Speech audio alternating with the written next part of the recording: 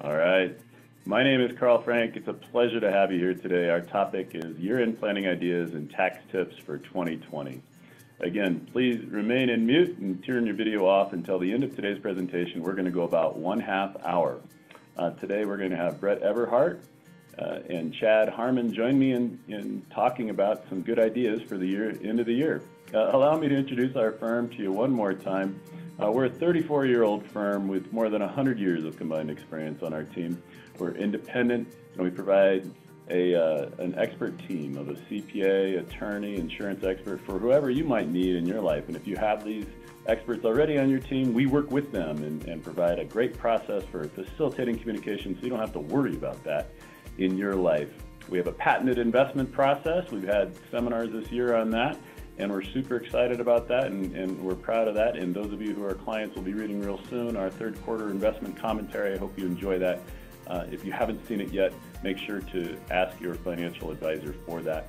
You know, we only work with a small number of successful families for whom we can make a significant impact. And at our firm, we remain full of humility and gratitude. A client this morning described the year 2020 as a dumpster fire of a year, and it's a good time to be very humble and full of gratitude and really remember what means the most to you. So we're feeling full of that this year. We're very full of gratitude for you and your trust in our firm. All right, without further ado, I'm going to introduce our two speakers. Bret Eberhardt and Chad Harmon. They're going to take the lead. You know, Bret is an expert at Social Security and retirement income planning, and Chad as well is a retirement income planning expert. I think you're going to enjoy their presentation. And so without further ado, Bret, the floor is yours.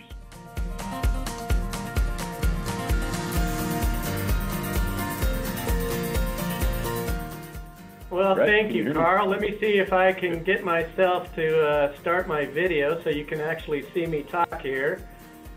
And go back to the my initial slide. Some of you might be wondering, why am I showing our Wealth Management Advanced Planning slide? And it's basically to bring us all back. You know, we talked about the dumpster fire just now. Bring us all back to the base of what we are here to do for you. And the base, as you can see, are the financial plan and the investor behavior. You know, we have an event coming up in a few days called a presidential election.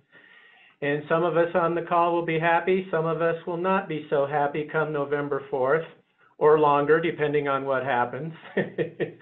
But anyway, what we want you to remember is what the key to your success is, to be following that financial plan and not let short-term worries, you know, get you out of that plan. That's what we're here to do, is to make sure that we stay focused on the long-term success of what you guys are trying to do and accomplish. So let's get into a little bit of some year-end planning ideas. One thing that I recommend people do, and you know, it's sometimes hard. I've got some clients who haven't looked at their will or their trust or their, you know, power of attorney for financial items in quite a long while. It's been years and years. And sometimes their lives have changed and they kind of forget that those are out there. It's very, very important for you to make sure that, you know, periodically, and I'm going to be recommending a year, you know, every year, just kind of make sure that those documents are accomplishing what you want today going forward, not what you may have wanted 10 years ago going forward. So please make sure that you look at that. And along those lines, we talk about the healthcare directive. You know, if those of us dealing with elderly parents and things, you know, and myself with my family, I want to make sure that should I become incapacitated, that my loved ones know exactly how I want to be treated. So make sure that your healthcare directive spells out exactly, should you become incapacitated in any way, make sure that it spells out how you want things to progress in that circumstance. It's very, very important. The idea that you have a will or a trust doesn't necessarily mean that that's going to drive every account that you have as far as, should something happen to you, you know that the will or the trust is going to determine where the money goes. And that comes into play in your retirement accounts. If you have an IRA or a 401k, those documents have beneficiary pages. The beneficiaries listed on those pages will actually drive where the money goes in those particular accounts. If it's different than what your will or your trust says, understand that what's going on in the retirement account beneficiary page is where that money goes. I've had circumstances and seen circumstances where there might have been a divorce. The ex-spouse is still listed on the retirement account, and the owner of that account does not want them to receive the money. Well, if something happens to that owner and the ex-spouse is on there, that ex-spouse will receive the percentage that's listed on that beneficiary page. So make sure that your beneficiary designations, not just in your will or trust, are there, but make sure the ones in your retirement accounts, IRAs, 401ks, are handled correctly. And again, I recommend that, this time of year might be a great time for you to kind of review those things every year. So let's talk about taxes. Tax deferred is tax compounded, or at least it should be. What that statement basically is saying is that if it hasn't compounded your tax situation, it means that you haven't grown your money in your account. That's what we here at A&I Financial Services are here to do, is to help you grow your money. And if it's in some of those retirement accounts, we're actually increasing your tax burden as well when you retire. So, one of the ways to go about this is to go tax-free as much as possible. Chad's going to be talking about different methodologies of doing that. And I'm going to brag a little bit about Carl, who opened our presentation today. He does have a book out there and a website called Go Tax Free, which have all kinds of ideas about how to go tax-free as much as possible in the future. The GoTaxFreeBook.com site actually has some 2020 updates that may not have made it into the hard copy yet. So I encourage you to at least go to that website and look around and see what other information you might glean. So what really happens in retirement, especially with those taxable accounts? Well, my goodness, my distribution was a great big piece of cherry pie. But I only got a small part of it. That's not fair.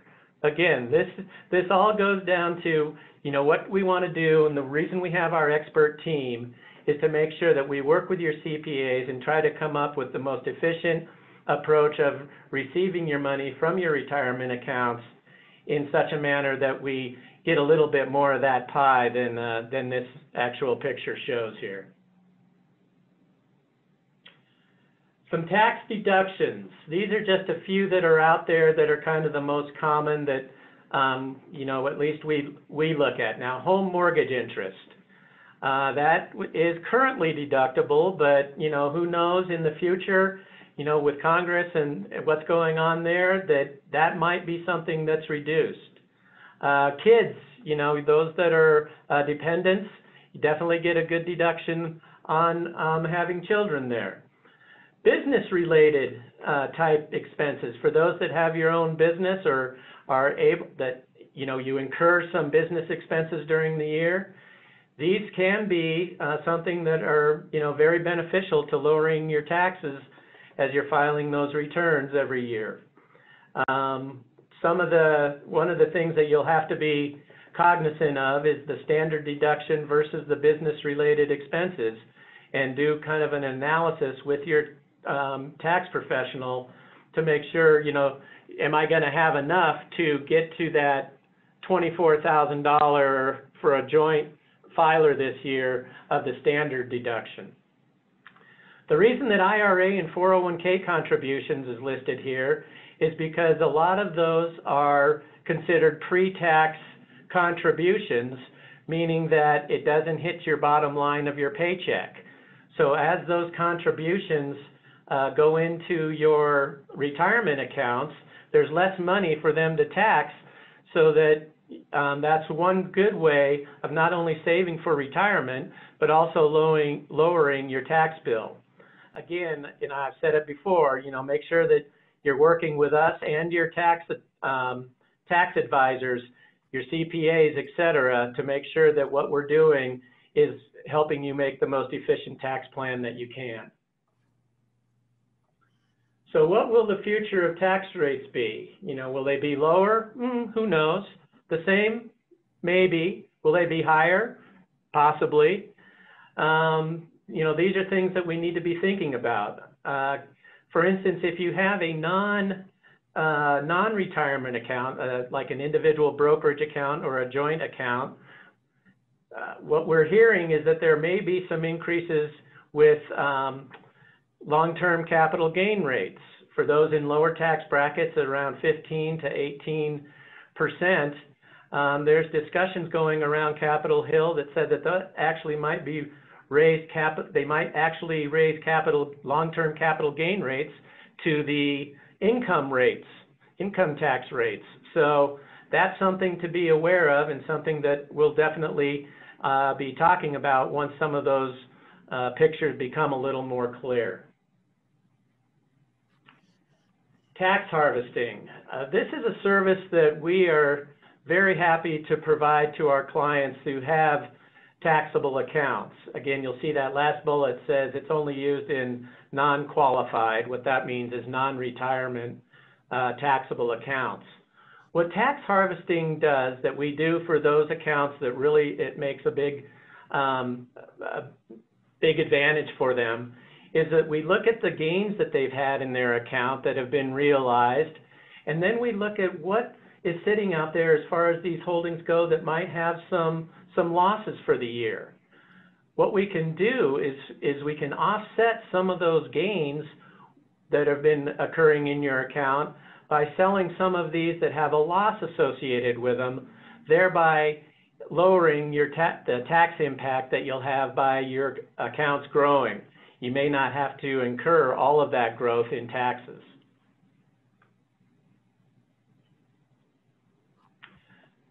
So now what we're going to do is I'm going to turn it over to Chad, and he's got some ideas that we'll be looking at. I'm trying to get him control. That's why I'm stumbling here. There he is. So anyway, Chad's going to give us some ideas on what we might be able to do to lessen that tax burden in the future. Chad, take it away. All right, I appreciate it, Brett, and I hope everyone on the call is hanging in there okay today. My job's fun. I get to share with you some concrete examples of how we might be able to mitigate your tax burden for the remainder of 2020. And I have 6 ideas I'm going to share with you on the call.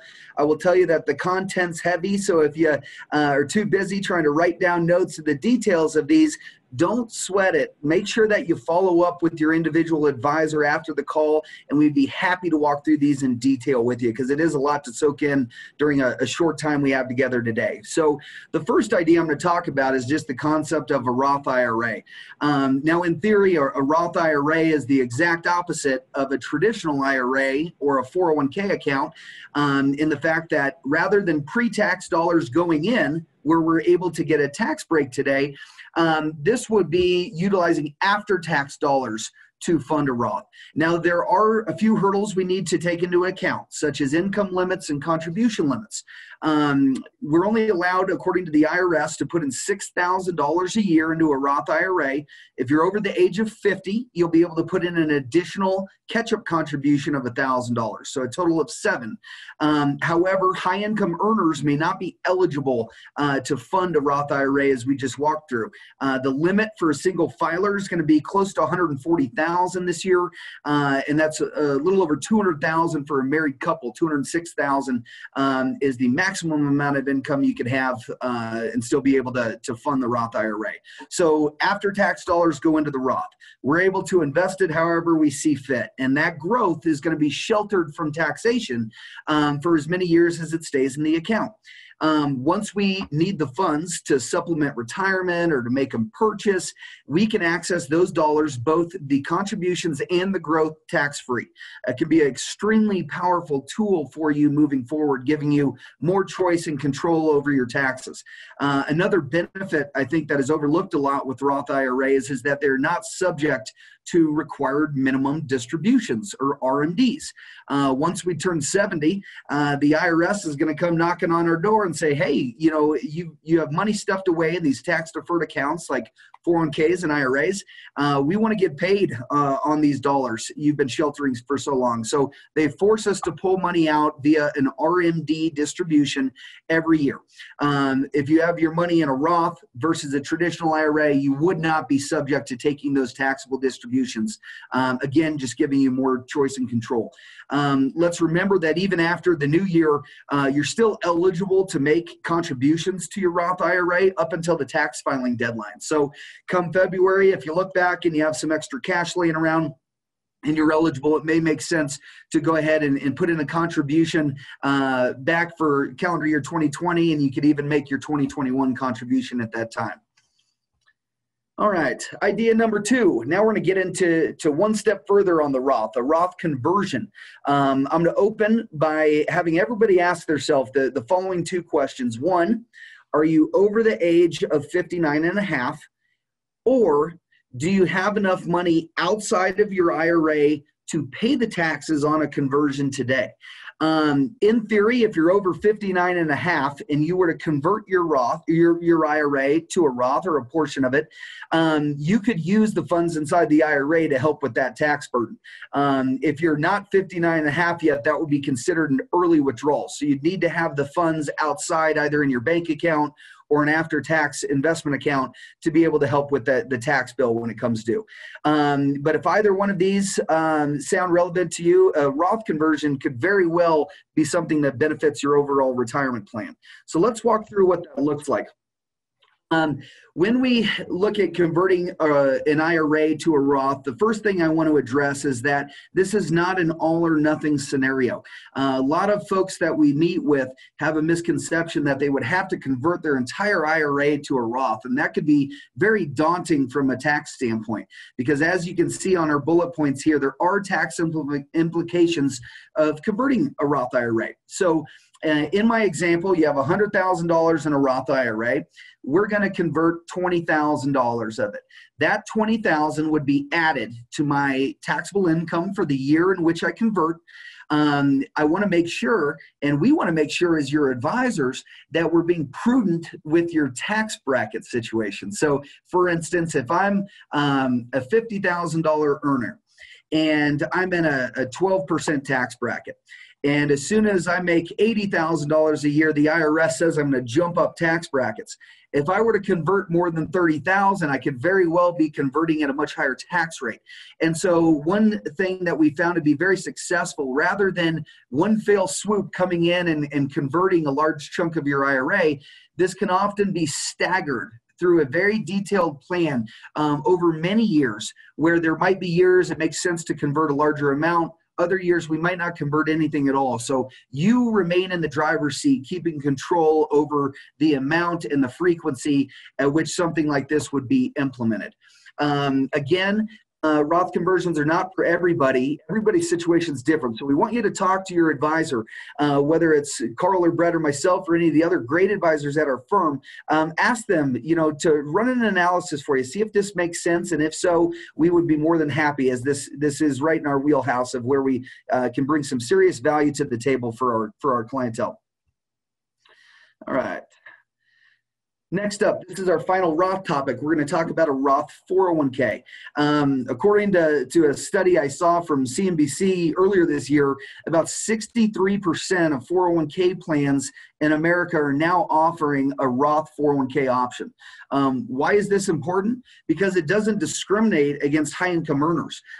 Those income limits to contribute to a Roth IRA are no longer subject to somebody with a Roth 401k. So as you're taking a percentage of your paycheck, and let's just use 10% as an example, you now may have a choice to put that into a pre-tax 401k, where you're able to get a tax deduction today, or into a Roth 401k. And the limits as far as contribution for a Roth 401k are much higher, meaning that if a $6,000 or $7,000 contribution to a Roth is, again, not going to move the needle for you, maxing out a 401k into the Roth side of a 401k plan could very well be impactful. And we can put in $19,500 a year opposed to the $7,000 into a Roth 401k. If you're over 50, we'll bump that all the way up to $26,000 that you could stuff away, which is a massive amount of a lot of people's taxable income. So can definitely make an impactful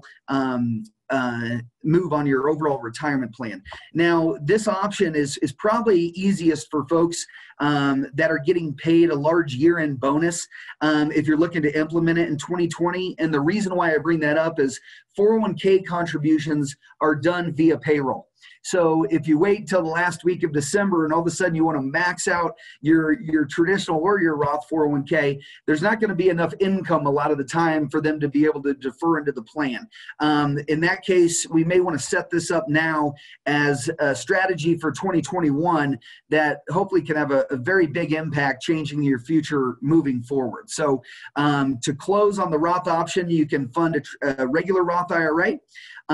You can put money into a Roth 401k, which is going to get rid of those income limits and let you stuff more money away. But the Roth conversion may be the most impactful of the three, as there is no dollar limit to the amount we can convert. There is no income limit to the amount we can convert. So regardless of how wealthy an individual is, they could still convert as much of their IRA as they wanted in any given year, regardless of income. All right. Next on the list, I'm going to talk about HSA accounts, health savings accounts. These are a very tax-advantaged way for us to shelter income and pay for medical expenses, which oftentimes there's no way to get around. And most of us are paying something out of pocket year over year, and HSA can be a wonderful way to cover some of these expenses. We do have to consider some contribution limits for the HSAs. An individual in 2020 can put a little over $3,500 away into an HSA. For a family, it's all the way up to $7,100. They do have a catch-up clause for anybody age 55 and older. Remember, the catch-up for a retirement account is age 50. For an HSA, it's going to be 5 years later at age 55. So in theory, a married individual over 55 could put $26,000 away into their 401k plan, and an additional $8,100, bringing their total to over $34,000 a year of income they can now shelter from taxation, which is pretty powerful. These are pre-tax dollars that go into the plan. They're going to be invested just like they would inside a 401k plan. We can invest in mutual funds and have exposure to things like the stock market. The growth is going to be tax-free, and as long as we withdraw those funds for eligible medical expenses, and the scope of those expenses is pretty broad, no one will ever pay tax on those dollars. So very, very efficient way to pay for medical expenses. One nice thing about HSAs is that it's not a use it or lose it scenario. For instance, if you're maxing out your HSA plan and you're only using half of those dollars every year, the remaining balance is going to continue to defer inside your account, continue to grow tax-free and compound year over year up until the time you retire, and even further past that. If you are to try to withdraw money for a non-medical expense prior to age 65, you would pay income tax on those dollars, as well as a 20% penalty from the IRS. So we do want to make sure that the dollars that go in for healthcare do come out for healthcare. Once you reach age 65, you can actually pull those dollars out for any reason, just like you could from an IRA account, and not be subject to that 20% penalty, although you would be taxed from an income standpoint if they weren't going towards medical bills. Many of our clients have chosen to use funds from their HSA to pay for things like long-term care insurance, even their Medicare Part D premiums. So there's lots of things this money can go towards. You need to talk to your advisor, because there are several rules out there. For instance, being eligible for a high deductible healthcare plan.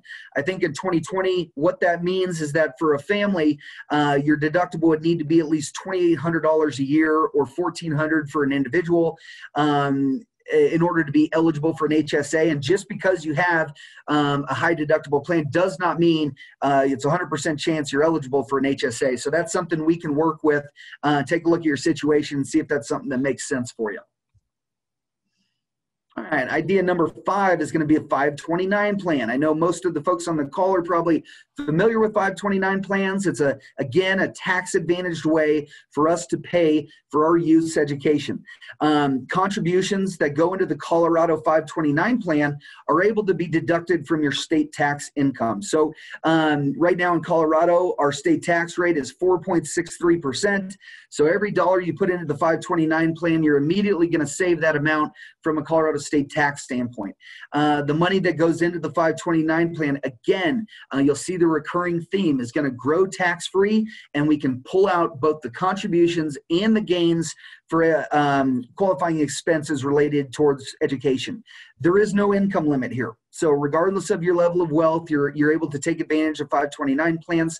The limit each year is going to be $15,000 per, in this case, parent, in my example, per beneficiary. So for a married couple, they would be able to give $30,000 into the 529 plan for an unlimited amount of recipients. If you're looking to make a more immediate gift, you can actually fast forward that funding and pay up to 5 years at a time into the 529 plan. 5 years at $15,000 means a parent, in theory, could each put away $75,000 in 1 year, receive the tax benefit from that now. However, they would not be able to contribute until that 5-year clock comes to an end. Contributions are going to qualify for the annual federal gift tax exclusion, which is great. This is going to help you out with things like estate planning. And there's a lot of questions we get in regards to 529s. We at A&I have really made a significant effort this year to provide resources for you, our clients, and friends of our clients on our website. So please check out our website, go to the 529 section. We have several videos that are going to outline the ins and outs of how these work and how they might be beneficial for you in your particular situation. All right. Lastly, let's talk about gifting. In my eyes, this can be one of the most entertaining topics for us to go over. We do face similar limits to the 529 plans when it comes to the federal exemption for gifting. We can give $15,000 or $30,000 for a married couple per beneficiary for an unlimited amount of beneficiaries. We can do the same 5-year average where you could give $75,000 in one chunk without having to file a gift tax return. That does not mean the maximum you could gift is $75,000. If you gift more than the limit, that would require filing a gift tax return, so there's some extra steps to take there. Many of our clients have been actively involved with nonprofits, a charity, a church, where they're looking to donate on a regular basis. If you gift to charity and you're itemizing your deductions on your tax return, this could be a really impactful gift. So let's walk through an example. If I'm itemizing my deductions and now I make a charitable gift, I can now write that off against my income for the year. However, if I am taking the standard deduction, which many of us now are, I think 4 years ago, about a third of our country was itemizing their taxes. After the recent tax changes that passed, only about 10% of Americans are now itemizing, so it's a small number of folks. But if you are taking the standard deduction, and let's say you have $5,000 of tax deductions that are eligible, and you go donate $5,000 to charity, in theory, it would not be saving you any from an income tax standpoint. And so we want you to work with your advisor so we can help make sure that the gifts you have are as meaningful as they can be to those organizations, but also give you the maximum tax benefit to your bottom line. There's a general rule of thumb. You can deduct about 50% of your adjusted gross income to charity, which is eligible for a deduction. Thanks to the CARES Act in 2020, we have a small window where we can actually deduct up to 100% of our adjusted gross income. And we don't know what 2021 is going to look like yet, but at least for 2020, they've kind of doubled the amount of money that we can gift and still get credit for, which is great. Many of the folks on the call today are over the age of 70 and subject to what we talked about earlier, which is RMD, or required minimum distributions.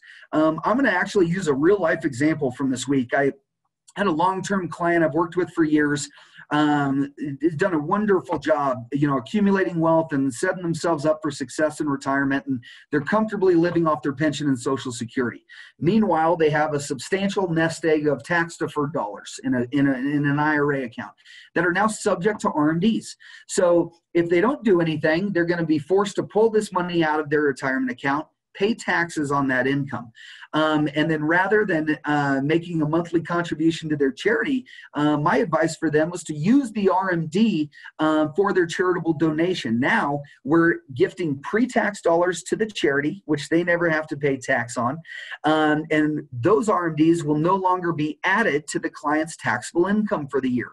You can donate up to $100,000 per individual. So a married couple, that'd be $200,000, and able to gift that via your RMD distribution as a qualified charitable distribution is what you'll see that referred to as. There are a lot of things to consider with this. We always recommend talking to a tax professional as well as your advisor here at A&I to make sure that we're following all the guidelines regarding qualified charitable distributions. But this is something that can be tremendously impactful, not only for your bottom line come tax season, but for those charities that you hold near and dear to your heart. So I'm going to close with that, and we're going to open up the discussion for Q&A. I'm sure we're going to get a lot of very educated questions here on the call, and both Bret and myself, as well as Carl, are going to be able to field these, and we'll do the best we can to get everybody, get their questions answered in a timely fashion here. So appreciate you joining the call. I'm going to go ahead and keep quiet for a minute, and we'll open up the panel for discussion.